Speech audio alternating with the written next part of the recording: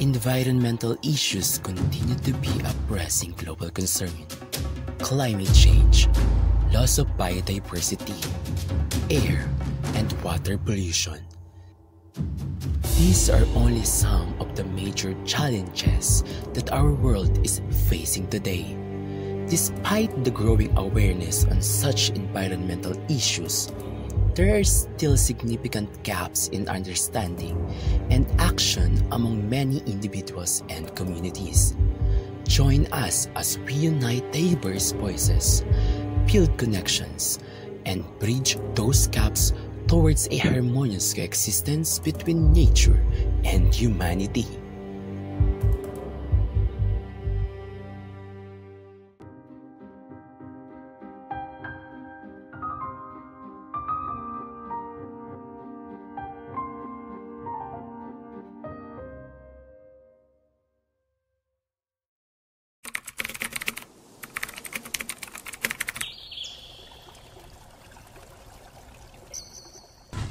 Magandang araw.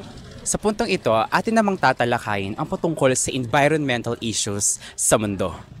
Kaya patuloy niyo pong subaybayan ang aming programang rECOnnect, Bridging the Gaps Towards the Greener Future. Narito po tayo ngayon sa Polytechnicong Universidad ng Pilipinas upang alamin ang kaalaman ng mga PUPian patungkol sa environmental issues sa mundo. Hi guys! Ako po si Geronimo. At ako naman si Jaeyme Aubrey S. Andrada. Ako si Angelie. Ako naman si Arian. I'm Roxanne Tabinas. I'm Katrina Canama. Tara! Tara! Tara! Tara! Let's go!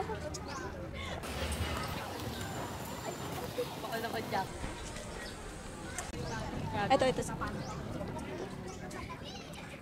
Hello po kuya! Hello po! Hello po! Hello po! Pwede po ba kayong ma-interview? Hello po! Pwede po ba namin kayong ma-interview? About saan yan? About po sa mga environmental issues po. Okay lang po ba? Ayan, sige. So, una po, ano po yung name at age po natin? Hi, I'm Isabel de la Cruz, 21 years old. Andrea, 22. Gerson po. I'm Rachel Ann Romero po. I'm Romeo Pasholan. Kurt Mendez, 19 years old po. I'm Micaela and I'm 20 years old. Ikaw po. I'm Alessandra and I'm 21 years old. Ano yung pumapasok sa isip mo tuwing naririnig mo yung salitang environmental issue? Sa akin unang-una yung pollution siguro since sa city tayo nakatira. So number one talaga siya na problem since ayun nga yung sa mga sasakyan pa lang sa araw-araw na commute. Yeah, yun, degradation ng environment, not just pollution pero like yung mga changes over time, minimal or in what scale. Yung sa climate change talaga and sa global warming. Especially dito sa bansa natin. Siyempre una, ayun nga, climate change, global warming, ayun po.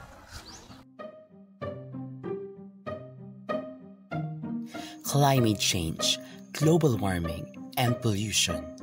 These are the most mentioned terms when PUPians were asked about environmental issues.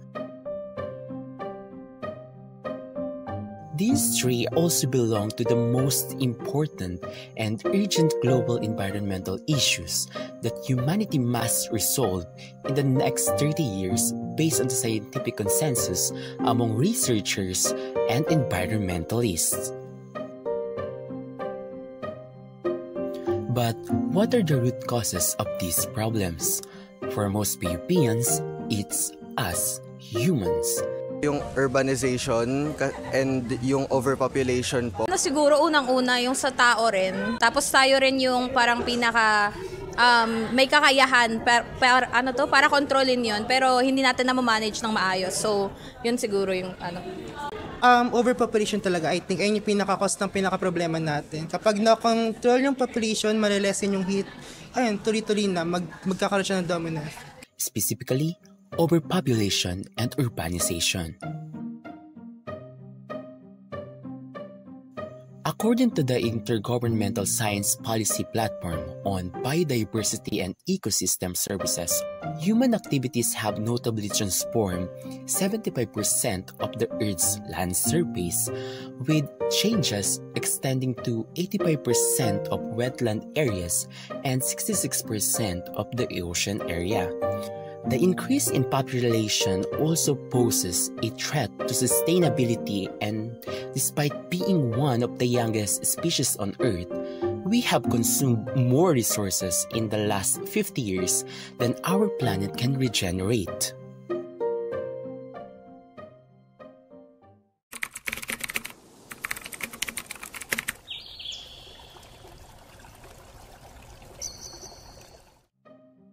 The Philippines is among the countries most at risk from the impacts of various environmental issues.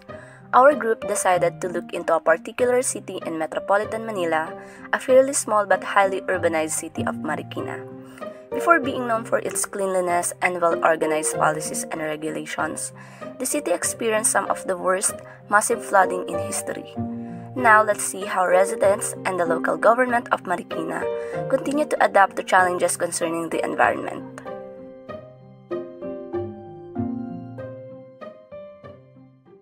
Nandito naman po tayo ngayon sa Marikina City. Nandito tayo ngayon upang malaman ng mga karanasan ng lokal sa lungsod na ito patungkol sa nararanasan nila sa environmental issue. Partner, ano na? Tara na! Tara na! Ano po yung resulta or yung konsekwensya nga po ng mga environmental issue yung nararanasan po ninyo sa inyong kapaligiran po rito? Pollution na, marami ng pollution. Ang kalikasan natin ngayon nagbabago-bago ang yung climate. Dati yung hindi binabaha naggagawa ng mga puno, pinuputol. Konting ulan, mabilis bumaha. Flooding is of particular concern for the residents of Marikina. Though it is generally caused by heavy rainfalls, there are also studies that show human activities such as deforestation, poor waste management, and urbanization also influence the occurrence of this hazard.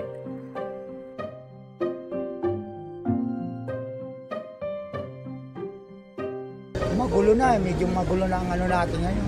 Tapos yung may mga nakakating ng mga puno, kaya tayo binabaha. The Marikina government has initiated several measures to address environmental issues in their city. The residents are highly encouraged to follow the slogans. Tapat mo, linis mo. Munting basura, ibulsa muna. Munting basura, ibulsa mo.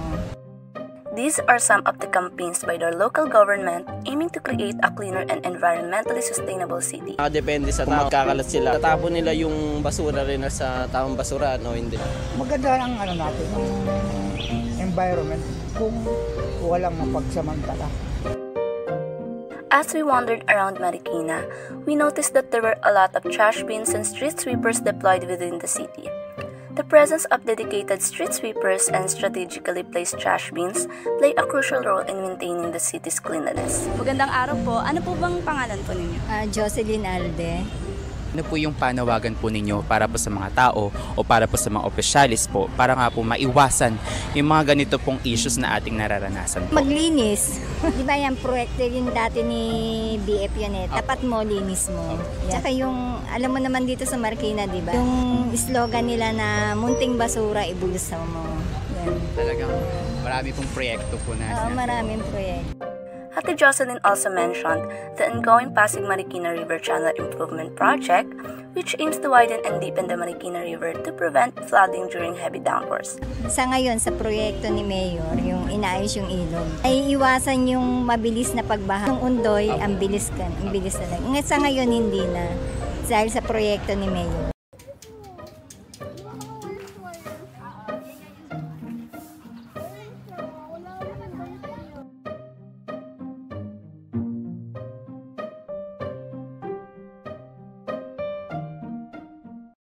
Tara, tingnan natin, dito na natin malalaman kung ano ba talaga yung ginagawa nila dito sa lugar na to. Ay, ayun. May tao dun. Tara, pwede mo tayo magtanong. Hello po. Hello po. Hello po. Ano pong pangalan po nila? Roberto Dulay Jr.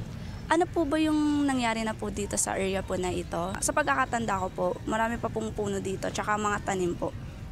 Tinamaan ng project eh. Ano pong proyekto yun, sir? Yung Marikina, Pasig Marikina River Channel. Pasig Marikina River Channel. Ano po yung pangunahing layunin po, sir, ng proyekto na ito? Para mapalapad yung ilog, tsaka mapalaliman. Nilalagyan po ng hinuhukay po yung ilog niyan, nahukay na yan. Ito po, nalagyan ng pundasyon para tumibay ang gilid at hindi po mapasukan ng tubig. Halos lahat po yan, tatanggalin po yan. Dahil po tataasan po ito eh. Tataasan po ang level ng ng pagsisimento. Lalagyan po na mataas ang dikit. Yung kamukha pong nakikita nyo sa dulo, ganun po kataas, lalagay dito. Para lumaki man po tubig, save yung mga tiga-markina rito.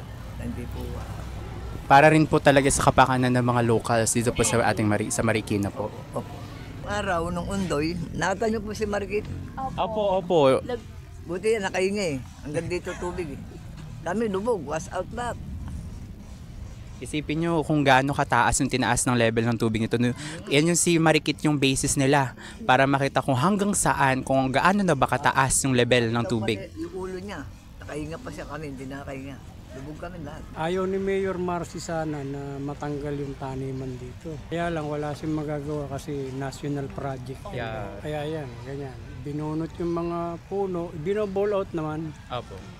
Kaya lang yung medyo malalaki na, hindi na kaya. Hindi na kaya. Yun na, pinuputol na yun. Ito yung nila, Department of Environment and Natural Resources, notice to the public, tree cutting and earth balling permit. Tapos, ang gagawin daw, di 80 meters, simula rito sa kabilang to, hanggang doon. Sa kabila po. Tapos hukayin daw ng 20 feet. Ngayon, simula nung hinukay itong ilog, wala nang nangyayaring ganun, kahit anong lakas ng ulan. Yan, hindi na binabaha. So talagang masasabi niyo sir na itong ginawang proyekto na to ay epektibo? Oo, epektibo naman. Wala nang matataniman. Kaya lang, para rin sa ano yun. Opo, kapakanan ng mga nakakarami. Sir, may pagkakataon po ba na may kumontra na sa programa na ito? Marami. Una-una yan. Yung mga kalaban niya, bakit daw sa politika? Nakita naman, epektibo naman eh. Kung kukontra yung 100, isang milyon naman yung makikinabang. Doon ako. Kung ano yung mga katulong, sana yun ang gawin natin. In our quest for environmental stewardship, consulting advocates emerge as a beacon of hope and knowledge.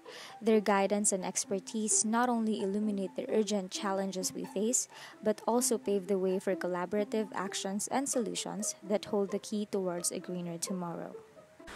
Good day. We're here at Far Eastern University to conduct an interview with one of the educators here who's also an environmental advocate. Good day, sir. Please introduce yourself and share about your advocacies. Okay, hi everyone. My name is Jordan John P. Cabarles. I am currently teaching here at Far Eastern University. I am a graduate of Bachelor of Science in Development Communication program from the University of the Philippines, Los Baños. My advocacy is all about environmentalism, particularly the protection of our Philippine seas, in conservation and protection of our marine ecosystem.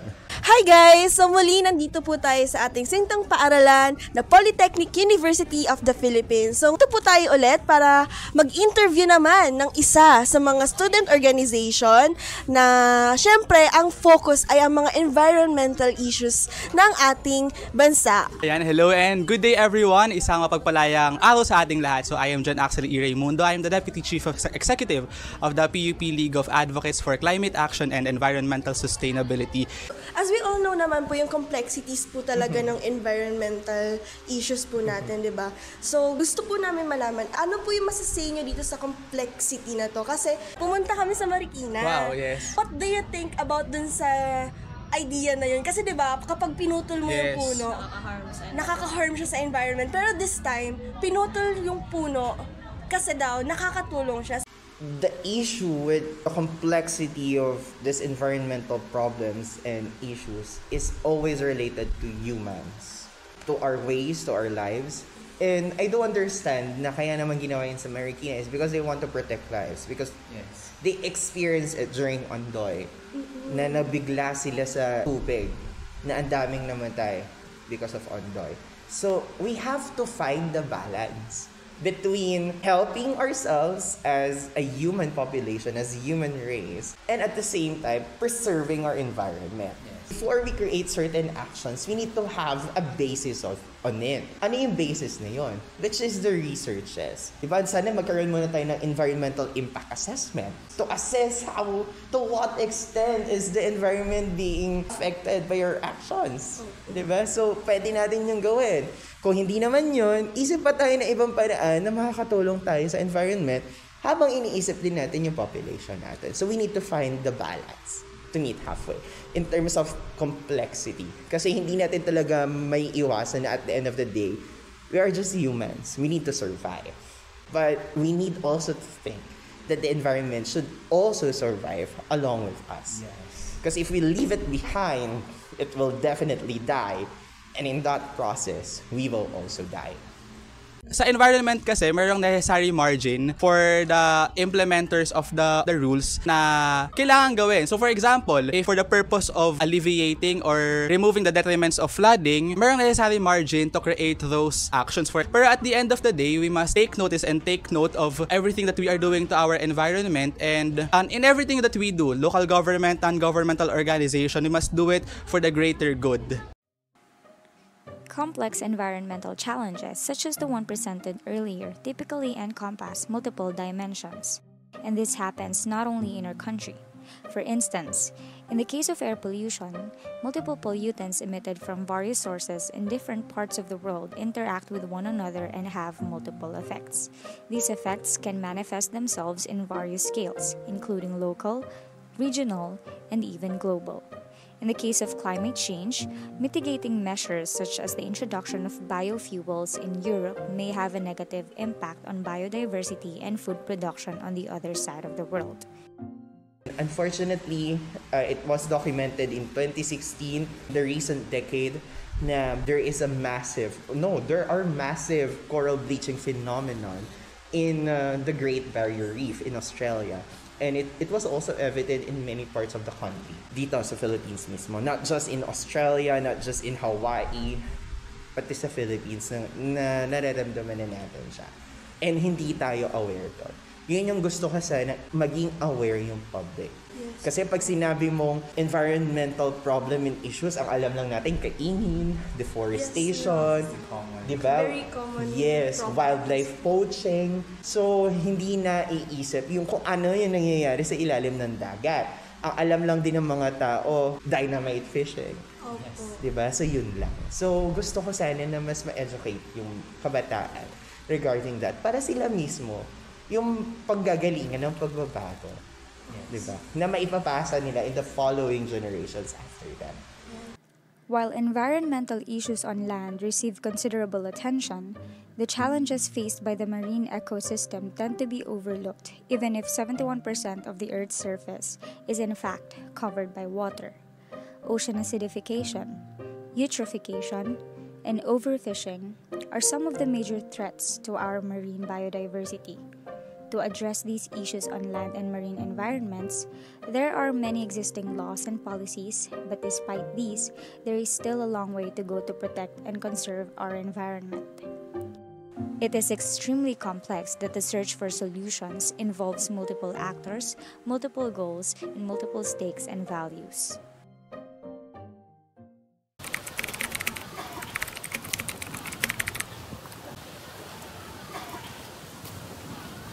What do you think are the biggest challenges in addressing environmental issues? Yung kawalan natin ng interest towards the environment, that's the biggest issue. Because we lack basic environmental education. If only people know the impacts of our actions, then definitely their behavior will change. Pero kung i-integrate natin siya sa basic education, makaka-garner tayo ng change in behavior and attitudes, diba? So, if we cannot start with basic education, why not conduct weekly symposiums, forums, targeting mothers, fathers, barangay officials, talking about these environmental projects and issues, and that's it. That's the start. We can start from that. May alam po ba kayong laws and policies regarding sa pag-protect sa ating environment, both locally and internationally? Sa local, ang alam ko lang, as of now, yung writ of kalikasan, ito yung legally na nagpo-protect sa kalikasan sa bansa natin. It's also stated in our constitution din po. May alam ba kayong organizations or institutions na involved or responsible na i-address ang mga environmental issues na ito? Globally yung Greenpeace, sila naman yung prominent na group na nagsosolve ng ganyan. Nag-advocate sila na ganito dapat yung changes, palitan yung ganito ganyan. Ano po yung mga policies or laws po na tingin niyo po yung na-overlook natin ng government na should be given po ng emphasis and importance ba? For me, one is the Ecological Solid Waste Management Act of the Philippines. Sa mga basura po. Sa mga basura natin, di ba? Merong nationwide campaign to ban plastic. That is one, Ecological Solid Waste Management Act. We also have the Wildlife Act of the Philippines. It's super outdated already. You see, there's a lot of laws, not so much laws in the countries, and all of them are outdated already. So we need to at least amend it para kahit pa paano maging up-to-date siya sa kung ano yung nangyayari sa bansa. What else? The Mining Act of the Philippines. So medyo na-overlook din yung implementation nun.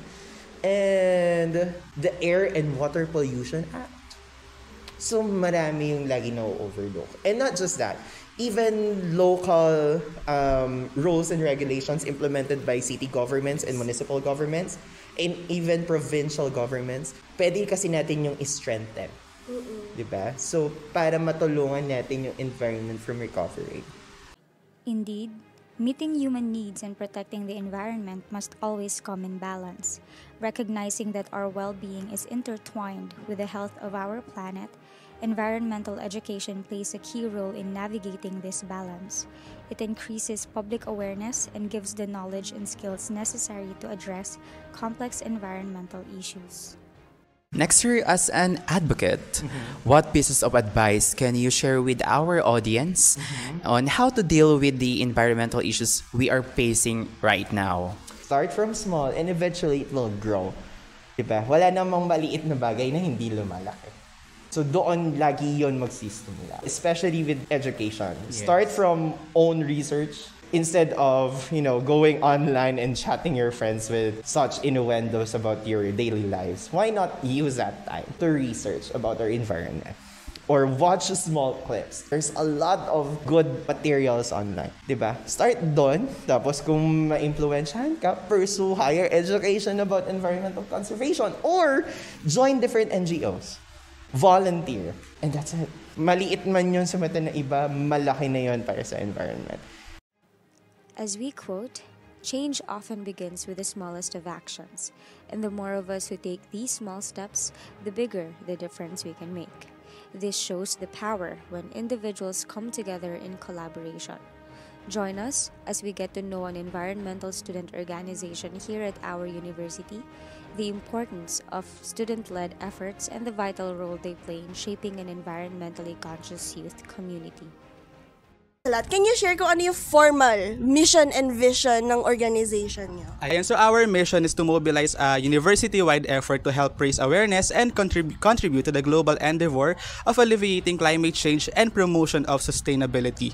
And our vision is to be the primary community fostering young environmental advocates at the Polytechnic University of the Philippines. So from what I read na aming official mission and vision, some may say na it's very idealistic, it's very far-fetched, nagisimula pa lang kayo, ang taas agad nung vision and mission nyo. Well, we are here to tell you that every ambition starts with a vision. So those visions are really ambition. And, diba, as a new organization, who are we to dream that when the PUP people, when the scholars ng bayan think of an organization, ay gusto ko mag-join sa isang environmental, or gusto namin kami yung unang maiisip. Kami yung maging primary source of, a network or an echo chamber, talagang nag-share ng common values and katuwang nila sa paglaban sa mga problema ng ating kalikasan. In order naman po to uphold your mission, vision, and achieve your target goals, can you state some of your past projects or events or activities na plano nyong gawin? Our very first on-site project last month, I believe, is the Manila Bay Cleanup Drive. So we are a part and we are a partner of the Makakalikasan Philippines. If you know, there's an organization also accredited by the Climate Change Commission. So other than that, inside the university, we also attended environmental sustainability seminars, climate change awareness campaigns, and the webinars and alike. So if you want to join as well, contact us if you share the same vision. Despite being a newly established student organization, 115 PUPians show their dedication to help and join the PUP League of Aces in combating environmental issues. Having 100 students come together with a shared burning passion is a powerful starting point for creating a meaningful, remarkable change. Engaging in advocacy efforts not only develops their skills but also instills them with a sense of responsibility and global citizenship, which lays the groundwork for a more environmentally conscious society. Would you like to say something pa ba sa ating community, hindi lang dito sa PUP, kundi sa global community to help address the environmental issues na nararanasan natin ngayon? What we are experiencing right now is not a joke. So it is no longer a question of do you want to do it? Do you have the time to do it? Do you have the time to participate? But it is a question of do you want to survive? It's about survivability of everyone living in this planet. And again, we must put the burden upon ourselves, and we should have the initiative to answer that call, because Mother Nature is calling us. It's been calling us for decades, for years, and we as the citizens, we are declining that call. But right now, we want everyone to have the fire that we had, and talagang sana yung aming mga sinimula, not only us but yung mga well-established environmental organization ay talagang magbunga. Iko-quote ko lang yung Undersecretary ng Climate Change Commission Philippines, no. So, yung simpleng pagtatapon ng mga basura, yung pagka-partake sa mga cleanup drives, don't think of it na it's only a drop kumpara sa ocean ng mga problema. But think of yourselves as the ocean in the drop of the problems. Dahil yung isang drop na yung pag pinagsama-sama mo, collectively, we can make waves. And those waves can help us destroy those hindrances, those boundaries that are hindering the growth of our nation, of our environment, and our world as a whole.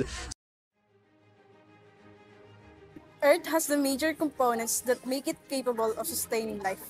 It provides the environment and conditions necessary for the existence of diverse existence, ranging from forests and deserts to oceans and grasslands. These ecosystems in turn support a wide variety of plant and animal life, forming a complex web of interactions, being a home for many life forms. It is vital to ensure that we preserve biodiversity and protect the balance of nature. Up until this day, we find ourselves amidst pressing environmental issues. These issues are often interconnected and can have widespread effects transcending geographical boundaries. This is a clear reminder of the critical position that we, humans, stand in. These global challenges, if not addressed early and effectively, impose profound impacts on communities, biodiversity, and our overall well-being. Just as the environment provides us with everything essential for our survival, we also have the responsibility to take care of it. Environmental needs are something that ought to be balanced against human needs. It is therefore important for all of us to become aware of the urgency of our situation. But we must also remember that it's not just about being aware and knowing the issues. It's about translating the knowledge into purposeful action. As this documentary comes to a close, let it serve not an endpoint, but as a catalyst for collective action. The fate of our Mother Nature lies within the hands of humanity. Every step matters and every choice counts. It's time to stand united in preserving and protecting our environment. Together, let's create a legacy of hope for a more sustainable and greener future.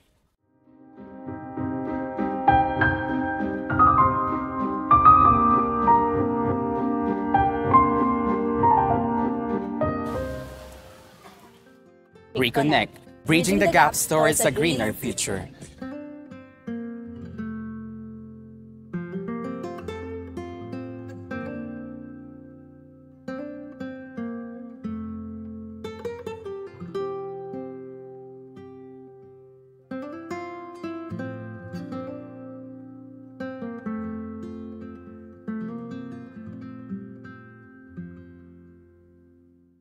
Hi, tara may pupuntahan tayo.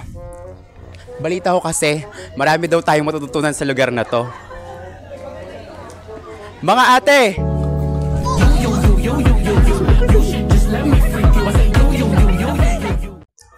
Mga ate, eto po ba yung Kalye Impyerno?